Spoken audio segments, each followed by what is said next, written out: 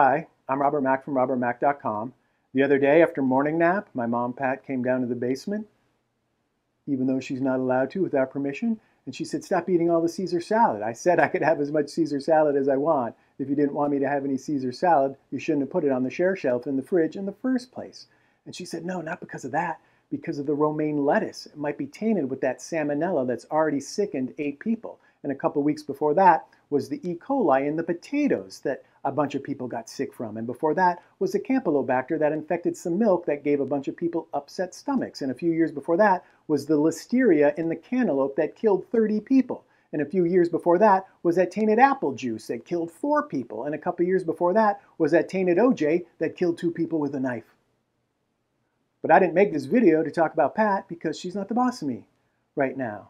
I made this video to tell you that if your roommate asks you to use 2 different cutting boards to avoid foodborne illnesses like I was just telling you about, maybe you should listen to her, even if she isn't the boss of you right now.